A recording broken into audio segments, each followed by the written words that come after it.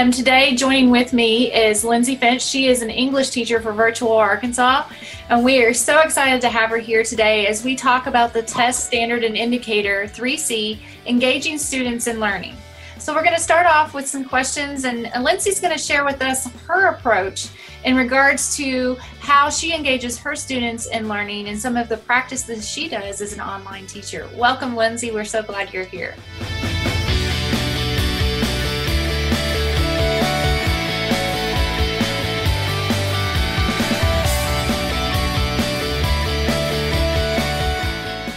When I'm planning activities and assignments, I want to present the content in a way in which all students feel they can succeed. And in all the material that I present, whether that's through Flip Learning, in the announcements, in live Zoom, I share that they can succeed and to please reach out. Especially being online, you don't want students to feel alone or isolated. So having that presence and letting them know that you are there and they can reach out to you anytime, I think is a huge help in helping students succeed.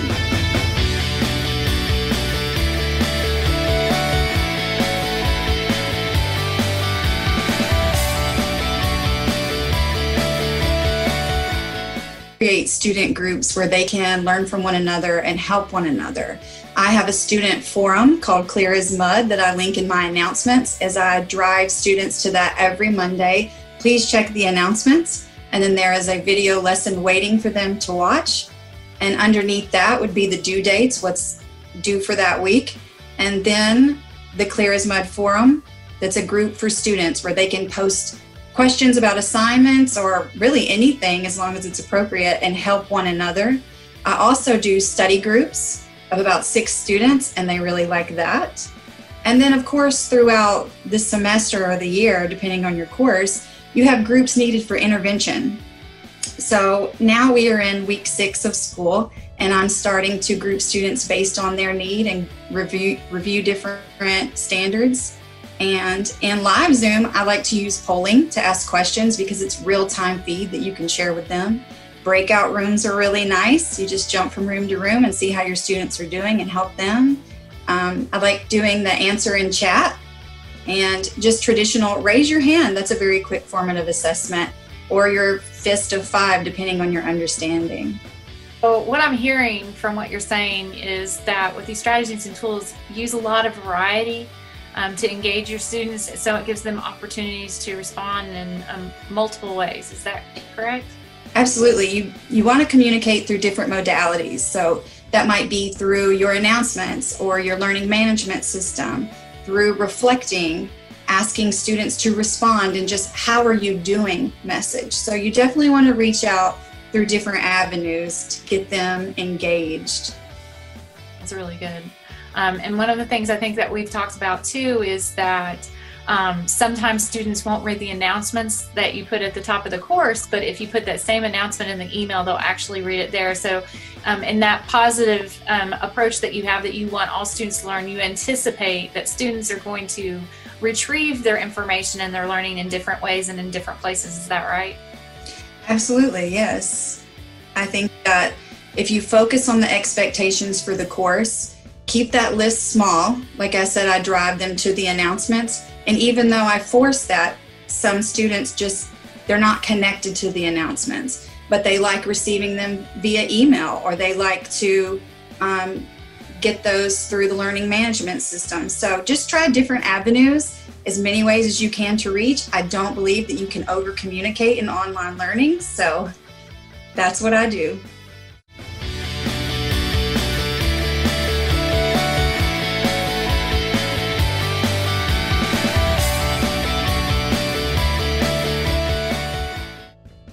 Very important that you work the course out ahead of your students. You want to make sure that all the content is showing up accurately, that your links are working.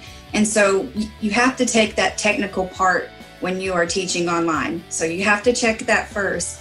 And then you just want to make sure that your content is worthy of your students that you currently have. If they need something different, you'll adjust with resources. And those change year to year, just like they would for any teacher. You want to focus on mastery, and a part of that is scaffolding. You want to let them know that the lesson they're currently working on serves a purpose and that it will be used in the next lesson and the next lesson, and that you're building. And keep the mastery small as well. What are the main topics that you want them to learn and accomplish before they can move forward? And I find that students greatly appreciate that. Sometimes there can be a lot of extra videos that don't need to be there, extra assignments, or too many help documents, and kids just start drowning in that information. So keep your mastery focus small, but communicate it and let them know where they're headed. I always like to start with the end in mind, so I know where we're going, and I keep reassuring them that we're getting there. Each assignment, that they're bringing bits with them to reach mastery. Through supports, I use, like I've said many times, the flipped learning through videos, articles I may have them read, Padlets. It's really fun. And you can also do micro-topic videos. I like to do that. That's kind of for the extra support throughout the week. If you notice with your particular group that they are struggling on a standard, you can do some work, record that, send it out and say, here, watch this video for extra support. And usually you'll hear back from quite a bit of students on those. I would agree. I know that in some of the things that I've done, some of the online learning that I've done, I really like having multiple types of resources available just for the way that I learn. And being just the recording itself is so beneficial, because I know sometimes if there's a concept that someone is struggling with, they can go back and watch that video over and over again, where sometimes if you're in a live classroom, once that information is taught, there's no way to go back and retrieve that. So I know that that is something that students in an online environment highly value.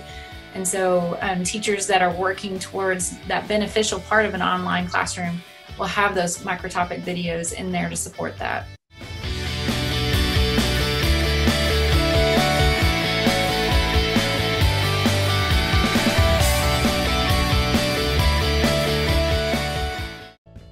Said before, starting with the end in mind. So you always want to start with your pacing guide complete, and then your content is dated based on that due date. And it's broken down even more. Then announcements are made for each week based on your dated content. And students use that pacing guide as well to guide themselves throughout the assignments for each week. So we provide the due date for the week, what needs to get done, and then they have the flexibility to navigate through the lessons and the assignments when they see fit based on their extracurricular activities. Many high school students have a job, or just right now with being at home, it's really important that they have the flexibility to just get it done by a due date. And of course, we still provide the micro-topic videos, a live Zoom session. So they do have support from us, but the due date and how they navigate through it, that really is up to them, which I think helps them feel like they are a part of the process. And they get to kind of determine their pace as life happens for them throughout that week, and they just plan accordingly. So in many ways that empowers them, and when a person feels empowered, they're more likely to be engaged in what they're doing and take more ownership, is what I'm hearing you say. Exactly, yes. Well, thank you. I think these are some really good and important points that you brought to light of how an online educator engages students in learning and really hits home the standard test, standard and indicator 3C in tests. So I really appreciate Ms. Lynch, you joining us today and sharing with us some of the practices and procedures that you do to ensure your student success. So thank you so much. What we saw with Ms. Finch, with engaging students in learning with the standard and indicator 3C, is that she was working with students to cognitively engage them with the content. It wasn't just about are they attentive, but are they cognitively engaged? She also worked to focus on groups in different ways, from the forum that she posted where students can post questions within the course, to creating study groups that are in groups of 6 so that students can work with each other and study with each other, which is something that sometimes in an online environment, students may miss that opportunity that they would have in a face-to-face. So creating that kind of environment in an online environment is really thinking beyond the situation, and also considering what student need there may be that helps them to further engage in the content.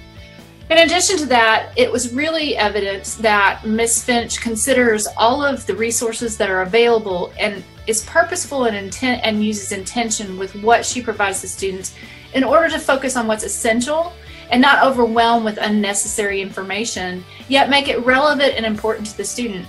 And that's just being cognizant of student time, not over assigning things just to fill up space, but be purposeful and intentional, and then also be mindful of the fact that students have different schedules and that a pacing guide to help guide them is very important so that they can track along, but also providing options for the students so that they can access the information they need in the time that they need it with the time that they're working within their own schedule.